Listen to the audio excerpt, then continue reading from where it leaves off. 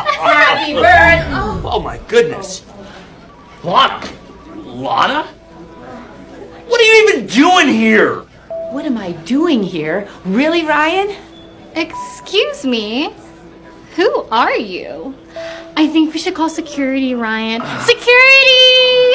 I am his wife. I don't see a ring. Anyways, I'm gonna go get coffee, but I already know your order. I'll be right back. Okay.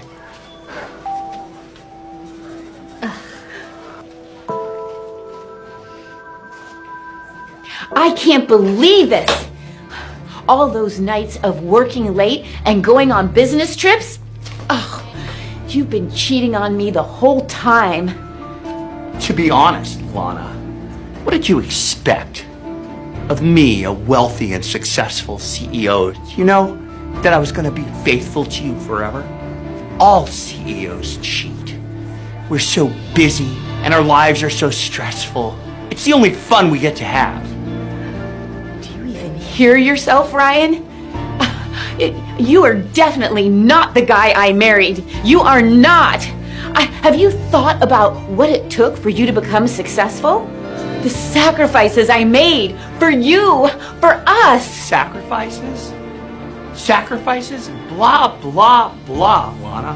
What sacrifices? The only thing that you've sacrificed are your looks. Yuck.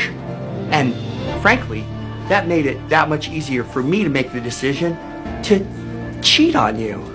I mean, look at you. You might want to put on some makeup or perhaps start considering your wardrobe.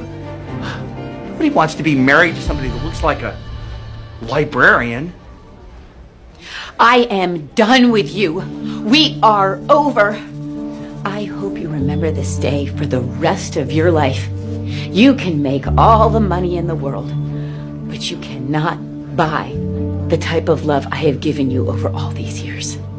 And your point is, I can buy other things. I don't need your love. Okay, but it looks like your life is going downhill from here, Lana. I highly doubt it. Well, happy birthday. You've turned 1 year older and 1 year less wiser. Take care, Ryan.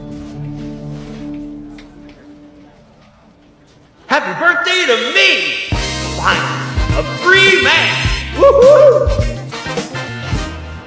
Thank goodness that librarian left. Oh, you mean my ex-wife?